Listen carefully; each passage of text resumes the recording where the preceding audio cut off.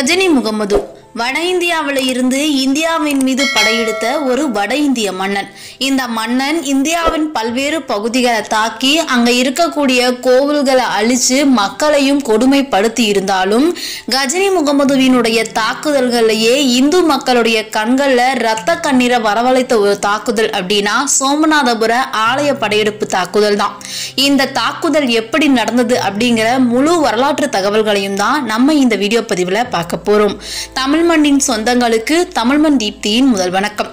காலங்காலமா நம்ம இந்தியாவில் எல்லா மதத்தை சேர்ந்தவர்களும் ஒன்னா ஒற்றுமையா வாழ்ந்துகிட்டு வந்துட்டு இருக்கோம். ஆனா அடிக்கடி இதுக்குள்ள நிறைய குழப்பங்களை ஏற்படுத்துறதுக்காக நிறைய பேர் அரசியல் செய்வாங்க. ஆனா கஜினி முகமது இந்தியாவின் மீது படையெடுத்து வந்தபோது ஒரு இந்து கோவிலை காப்பாத்துறதுக்காக முஸ்லிம்கள் தன்னுடைய உயிரையே கொடுத்த இடம் அப்படின்னா அது கஜினி முகமதுவால தாக்குதல் நடத்தப்பட்ட இந்த சோமநாதபுர ஆலய கோவில் தான். இந்த கோவில் எங்க இருக்கு அப்படின்னா இந்தியாவில் இருக்கக்கூடிய குஜராத் மாநிலத்துல தென்மேற்கு கரையில கீர் சோம்நாத் மாவட்டத்தில் இருக்கக்கூடிய பிரபாசப்பட்டினம் கடற்கரையில் அமைந்திருக்கக்கூடிய ஒரு சிவன் கோவில். இந்தியாவில் இருக்கக்கூடிய 12 ஜோதிர்லிங்க தலங்கள்ல இந்த கோவில் தான் முதன்மையான திருத்தலம். இந்த கோவில் கஜினி முகமதுவால மட்டும் இல்ல பல்வேறு மன்னர்களாலையும் இடிச்சு தரைமட்டமாக்கப்பட்டிருக்கு. அதுவும் ஒரு தடவை 2 தடவை கிடையாது, 7 முறை கோவிலை திரும்ப திரும்ப இடிச்சு சதைச்சிருக்காங்க. அந்த 7 முறையும் ஒவ்வொரு முறையும் அந்த கோவில் இடிக்கப்பட்டதுக்கு பிறகும் ஒவ்வொரு இந்து மன்னர்களால அந்த கோவில் மறுபடி கட்டமைக்கப்பட்டிருக்கு. சோ வரலாற்றினுடைய தொடக்க காலத்துல இருந்து பல்வேறு பாதிப்புகளை சந்திச்ச இந்த சிவன் கோவில் இன்னைக்கு குஜராத் மாநிலத்துல கம்பீரமான ஒரு சுற்றுலா தலமா இருந்துட்டு இருக்கு. இந்த கோவில் பத்தி இந்துக்களுடைய தொன்மையான புராணமான ஸ்கந்த புராணத்துல குறிப்புகள் காணப்படுது. அந்த குறிப்புகளின்படி சந்திரதேவர் தன்னுடைய 27 மனைவிகள்ல ரோகிணி கூட மட்டும் பாசமா இருக்கிறாரு, மற்ற மனைவிகளை புறக்கணிக்கிறாரு. இத கேள்விப்பட்ட தந்தையான தட்ச பிரதாபதி சாபமிடுறாரு. சோ அந்த சாபத்தினால அவருக்கு உடல் அழகு செஞ்சு போயிடுது. அதற்காக பாவ விமோச்சனம் கேட்டபோது நீ சோமநாதபுர கோவில் இருக்கக்கூடிய சிவபெருமான தரிசனம் செஞ்சா உனக்கு சாப விமோச்சனம் கிடைக்கும் அப்படின்னு சொல்றாரு. சோ அதன்படியே சந்திரதேவர் இந்த கோவிலுக்கு வந்து தரிசனம் செஞ்சதா புராணங்கள் சொல்லுது. புராண காலத்துல இருந்து இந்த கோவில் முதல்ல யாரால கட்டப்பட்டுச்சு அப்படிங்கிறதுக்கு சரியான வரலாற்று தகவல் கிடையாது. ஆனா ஆதி காலத்துல இருந்து இன்னைக்கு இருக்கக்கூடிய இடத்துல தான் இந்த கோவில் இருந்திருக்கு. நாட்டினுடைய பல இடங்கள்லயும் இருந்து மக்கள் இந்த கோவிலுக்கு வந்து வழிபாடு நடத்தி இருக்காங்க. அரபிக்கடல் ஓரமா கபிலாய், ஹிரண், சரஸ்வதி அதாவது மறைந்து போன ஆறு அப்படிங்கிற இந்த 3 நதிகளும் சங்கமிக்கக்கூடிய திரிவேணி சங்கமத்துல இந்த கோவில் அமைஞ்சிருக்கு. முதல்ல இந்த இடத்துல பழைய கோவில் ஒண்ணு இருந்தது. அதே இடத்துல கிபி 649ஆம் ஆண்டுல அந்த பகுதியை ஆட்சி செய்து வந்த யாதவ குல மன்னரான வல்லபாய் பிரம்மாண்டமா கோவிலை கட்டினாரு. ஆனா 725ஆம் ஆண்டுல சிந்து பாகிஸ்தான் பகுதியை ஆண்டு வந்த இஸ்லாமிய அரசரான அல்ஜுனாபெத் படையெடுத்து வந்து சோமநாதபுர கோவிலை முற்றிலுமே இடிச்சு தரைமட்டமாக்கிட்டாரு. சோ முதல்ல தாக்குதல் நடந்தது இந்த தாக்குதல் தான். அதுக்கு பிறகு கிபி 815வது வருஷத்துல பிரதிகார மன்னரான நாகபத்ரா அப்படிங்கிற ஒரு இந்து மன்னர் மீண்டும் இந்த கோவிலை கட்டி எழுப்புறாரு. சோ அதற்கப்புறம் சில காலம் இந்துக்களால வழிபாடு நடத்தப்பட்ட இந்த கோவிலை தான் 2ஆம் முறையா கஜினி முகமது இடிச்சு தரைமட்டமாக்குறாரு. சோ கஜினி முகமதுவினுடைய 16வது படையெடுப்பா இந்த சோமநாதபுர ஆலய படையெடுப்பு தான் இருக்கு. கஜினி முகமது 1025வது வருஷத்துல சோமநாதபுரம் ஆலயம் அப்படின்னு சொல்லப்படுற இந்த கோவில் மீது தாக்குதலை நடத்தினார். இந்த கோவில் தாக்குதல் தான் கஜினி முகமதுவினுடைய பல்வேறு தாக்குதல்கள்ல ரொம்ப கொடூரமான தாக்குதலா வரலாற்றுல பதிவு செய்யப்பட்டிருக்கு. ஏன் அப்படின்னா இந்த ஒரே ஒரு தாக்குதல்ல மட்டும் 50,000 இந்துக்கள் கொல்லப்படுறாங்க. அது மட்டும் கிடையாது, கஜினி முகமது சுத்தி இருக்கக்கூடிய ஊர்களை எல்லாத்தையுமே நாசம் பண்ணிட்டு இந்த கோவில்ல நிறைய தங்கம், வைரம், வைடூரியங்கள் புதைஞ்சு கிடக்கிற தகவல்களை கேள்விப்பட்டு இந்த கோவிலை வந்து கொள்ளையடிக்கிறதுக்காக வராரு.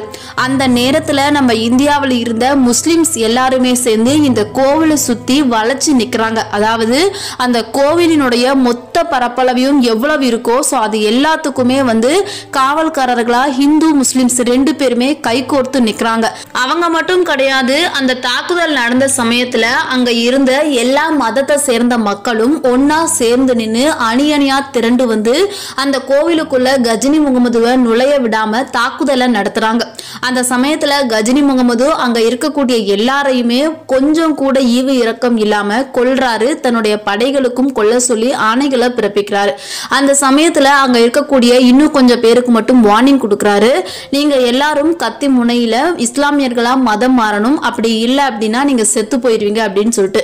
ஆனாலும் யாருமே அந்த விஷயங்கள் எல்லாம் ஏத்துக்காம கடைசி வரைக்கும் அந்த கோவிலுக்குள்ள நுழைய விடாம போராடுறாங்க. சோ கஜினி முகமதும் ஈவு இரக்கம் இல்லாம அவங்க எல்லாரையுமே கொன்னுட்டு கோவிலுக்குள்ள வராரு. கோயிலுக்குள்ள வந்தபோது அவரே எதிர்பார்க்காத அளவுக்கு தங்கம், வைரம், வைடூரியம், முத்து, பவளம், வெள்ளின்னு சொல்லி செல்வங்களா குமிஞ்சு கிடக்குது. சோ இதை கொள்ளையடிக்கிறதுக்காக தான் அவர் வந்தாரு. வந்த உடனே கோவிலுக்குள்ள நுழைஞ்சு எல்லாத்தையுமே கொள்ளையடிச்சுக்கிட்டாரு. அது மட்டும் கிடையாது, அந்த தாக்குதல்ல 50,000 மக்கள் கொல்லப்பட்டதோட 20,000 பேரை தன்னுடைய நாட்டுக்கு அடிமைகளா சிறைப்பிடிச்சு கொண்டுகிட்டு போறாரு. கஜினி முகமது பல இடங்களையும் தாக்குதல்களை நடத்தி இருந்தாலும் கஜினி முகமதுவுக்கே மிகப்பெரிய சவாலா இருந்தது இந்த சோமநாதபுரத்துல இருந்த மக்களை தடுக்கக்கூடிய அந்த பணிகள் தான். ஏன்னா அவர் எவ்வளவுக்கு எவ்வளவு மக்களை வெட்டி வீழ்த்துறாரோ அந்த அளவிற்கு அதிகமான மக்கள் ஒன்னா சேர்ந்து நின்னாங்க. சோ இந்து முஸ்லிம் ஒற்றுமை அப்படிங்கிறது இந்த ஒரு ஆலய படையெடுப்புலயே நம்மளால புரிஞ்சுக்க முடியும். சோ இவங்க எல்லாரையுமே கொன்னுட்டு உள்ள போற கஜினி முகமது கர்ப்ப கிரகத்துல இருந்த சிவலிங்கத்தினுடைய சிலைய உடைச்சு எடுக்கிறாரு. அது மட்டும் கிடையாது, அந்த கோவிலை சுத்தி பதிச்சிருந்த தங்க தகடுகளையும் பேர்த்து எடுக்கிறதோட கோவில்ல இருந்த வெள்ளி கதவுகளை, சந்தனத்திலான கதவுகள், இது எல்லாத்தையுமே உடைச்சு எடுத்துக்கிட்டு தன்னுடைய நாட்டுக்கு கொண்டுகிட்டு போறாரு. சோ அன்னைக்கு இருந்த பண மதிப்புப்படி கஜினி முகமது கொள்ளையடிச்ச பொருட்களோட மதிப்பு மட்டும் 2 கோடி தினார் அப்படின்னு சொல்லி சொல்றாங்க. சோ இன்னைக்கு கணக்குப்படி பார்த்தா அது பல்லாயிரம் பல லட்சம் கோடிகளுக்கும் மேல இருக்கும் அப்படின்னு சொல்லி சொல்றாங்க. கஜினி முகமது இந்த கோவில்ல இருந்து மட்டும் 7 வண்டி நிறைய தங்கம், வைரம், வெள்ளி, வைடூரியம்னு சொல்லி பல்வேறு பொருட்களை தன்னுடைய நாட்டுக்கு கொண்டுட்டு போறான். சோ ஊருக்கு திரும்புறதுக்கு முன்னாடி கோயிலை முற்றிலுமா தரைமட்டமாக்கிட்டு கொஞ்சம் கூட எந்த ஒரு சுவடுகளும் மிச்சம் இல்லாம பண்ணிட்டு தான் போறாரு. நம்ம நாட்டுல இருந்து எடுத்துக்கிட்டு போன இந்த லட்சக்கணக்கான வைர வைடூரிய நகைகளை வச்சு கஜினி முகமது தன்னுடைய நாட்டை வளர்க்கறதுக்காக பயன்படுத்திக்கிறாரு. அது மட்டும் கிடையாது, இங்க இருக்கக்கூடிய சோமநாதபுரம் ஆலய கோவில்ல இருந்து உடைக்கப்பட்ட சிவலிங்கத்தை அந்த ஊர் கோவில்கள்ல இருக்கக்கூடிய பள்ளி வாசல்கள்ல படிக்கட்டுகளா பயன்படுத்துறாங்க. அதே போல கஜினி முகமது இதையெல்லாம் கொள்ளையடிச்சுக்கிட்டு போற வழியில நம்ம நாட்டை ஒட்டி இருக்கக்கூடிய பல்வேறு இடங்கள், அதாவது அஜ்மீர், ஹன்ஸ்வாலா, கட்ச் போன்ற பகுதிகளை சூறையாடுறாரு. அங்க இருக்கக்கூடிய பெண்களை மானபங்கப்படுத்துறதோட வழியில சாட் மக்களையும் அதிக அளவு துன்பப்படுத்துறாரு. சோ இதையெல்லாம் முடிச்சுட்டு தன்னுடைய நாட்டுக்கு போய் சேர்ற கஜினி முகமதுவுக்கு அந்த சுல்தான் காலிஃப் முகமது அப்படிங்கிறவரு தூய்மையான உண்மையான இஸ்லாமியர் அப்படிங்கிற பட்டத்தை வழங்கி சிறப்பிக்கிறாரு. இந்துக்கள் இங்க ரத்த கண்ணீர் வடிச்சுக்கிட்டு இருந்த அந்த நேரத்துல அங்க அவருக்கு பட்டத்தை கொடுத்து சிறப்பிச்சிருக்காங்க. 2ஆம் முறையா கஜினி முகமதுவால முழுவதும் தரைமட்டமாக்கப்பட்ட இந்த கோவில் மறுபடியும் இந்த பகுதிக்கு ஆட்சிக்கு வந்த குமரபாலா அப்படிங்கிற மன்னனால கட்டப்படுது. கட்டப்பட்ட இந்த கோவில்ல அவரு தங்கம் மற்றும் வெள்ளிகளால அலங்கரிச்சு வைக்கிறாரு. ஆனா அந்த கோவில் மறுபடியும் 1299 வருஷத்துல டெல்லி ஆட்சி செய்த அலாவுதீன் கில்ஜியினுடைய தளபதியான உலுகான் தலைமையில இந்த கோவில் 3ஆம் முறையா தாக்குதலுக்குள்ளாகுது. அதற்கு பிறகு மறுபடியும் இந்த கோவிலை 4வது முறையா மகிபாலா அப்படிங்கிற ஒரு மன்னர் 1308 வருஷத்துல கட்டி எழுப்புறாரு. அதுக்கப்புறம் சில காலம் மக்களால வழிபாடு நடத்தப்படுது. மறுபடியும் 1395 வருஷத்துல இந்த கோவில் ஜாபர் கான் அப்படிங்கிற ஒரு முஸ்லிம் மன்னரால இடிக்கப்படுது.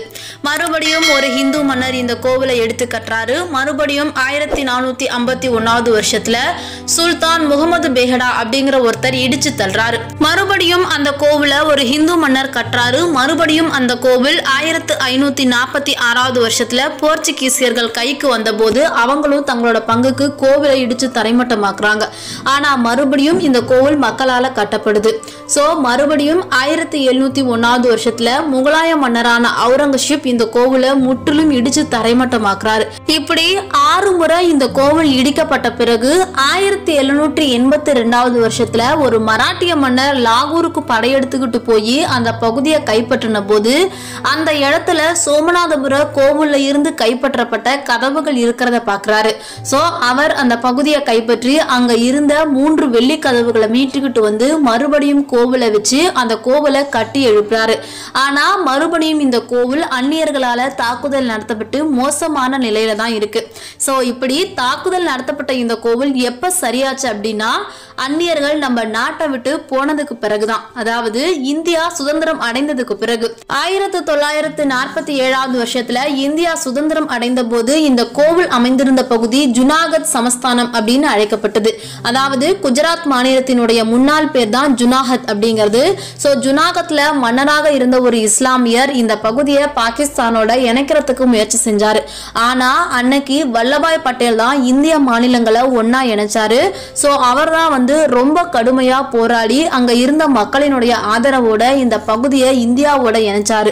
சோ அவர் தான் மறுபடியும் சிதைஞ்சு கடந்த கோவிலை கட்டுறதுக்கு ஏற்பாடுகளையும் செஞ்சாரு. அதற்கு பிறகு வல்லபாய் பட்டேலினுடைய தலைமையில பொதுமக்கள் கிட்ட நிதி திரட்டு இந்த கோவில் கட்டுறதுக்கான ஒரு கமிட்டி ஃபார்ம் பண்ணாங்க. சோ அந்த கமிட்டி 1951 வருஷத்துல கட்டுமான பணியை தொடங்குனுச்சு. அன்னைக்கு ஜனாதிபதியாக இருந்த ராஜேந்திர பிரசாத் தான் இதனுடைய கட்டுமான பணிகளை தொடங்கி வச்சாரு. சோ படிப்படியா கட்டுமான பணி தொடர்ந்து 44 வருஷம் இந்த கட்டுமான பணி நடந்திருக்கு. ஒரு வழியா 1995 வருஷத்துல தான் இந்த கோவிலினுடைய கட்டுமான பணி முழுமையுமா நிறைவு பெற்றிருக்கு. சோ ஏன் இவ்வளவு டியூரேஷன் ஆச்சு அப்படின்னா இந்த கோவில் எப்படி இருந்தது புராண காலத்துல இருந்து அப்படின்னு சொல்லி ரிசர்ச் பண்ணி அதே நேரத்துல அந்த கோவில் பாரம்பரியம் மாறாம அதே நேரம் பொதுமக்களினுடைய நிதியை மட்டுமே கொண்டு அரசு எதுவும் நிதி தரல. சோ இவ்வளவு விஷயங்களையும் கால்குலேட் பண்ணி தான் அந்த கோவிலை கட்டி இருக்காங்க. சோ ரொம்ப மூலமா தான் பணிகள் நடந்து முடிஞ்சது. சோ 44 வருஷம் இந்த கோவிலுக்கான கட்டுமான பணிகள் நடந்தது. 44 வருஷம் கட்டுமான பணிகள் நடந்து முடிஞ்சதுக்கு பிறகு 1995 வருஷத்துல தான் இந்த கோவில் பொதுமக்கள் வழிபாட்டுக்காக திறந்து விடப்பட்டுச்சு. இந்த கோவிலினுடைய உயரம் 115 அடி. இந்த கோபுரத்துல 10 டன் எடையுடைய கோபுர கலசத்தை வச்சிருக்காங்க. 37 அடி உயரம் கொண்ட கொடிமரத்தை அமைச்சிருக்காங்க. பழங்காலத்துல இந்த கோவில் ரொம்ப பிரம்மாண்டமா இருந்தது. சோ அந்த அளவுக்கு பிரம்மாண்டமா இல்லை அப்படின்னாலும் கலைநயத்தோட கட்டணம் அப்படிங்கிறதுனால ரொம்பவே கான்சென்ட்ரேட் பண்ணி இந்த கோவிலை கட்டி இருக்கிறாங்க. அது மட்டும் கிடையாது, குஜராத் மாநிலத்தினுடைய மிக சிறப்பு வாய்ந்த முக்கியமான சுற்றுலா தலங்கள்ல ஒன்னா இது இருக்கிறதுனாலையும் அதிக அளவு இந்துக்கள் இந்த கோவிலுக்கு வர்றதுனாலையும் இந்த கோவில் சிறப்பா கட்டி முடிச்சிருக்காங்க. சோ இன்னைக்கு இந்த கோவில் குஜராத் மாநிலத்தினுடைய மிக முக்கியமான ஒரு சுற்றுலா தலமா இருக்கு. இந்த கோவிலை பார்க்கறதுக்காகவே குஜராத் மாநிலத்திற்கு நிறைய பேர் சுற்றுலாவுக்கு வராங்க. வெளிநாடுகள்ல இருந்தும் தினம் தினம் நிறைய பயணிகள் இந்த இடத்துக்கு வராங்க. இந்த இடத்துல மகா சிவராத்திரி விழா ரொம்பவே சிறப்பா நடைபெறும். மன்னர் காலத்துல இந்த கோவிலுக்கு சுத்தி இருக்கக்கூடிய 12 ஊர்களினுடைய வருமானத்தை தானமா கொடுத்திருக்காங்க.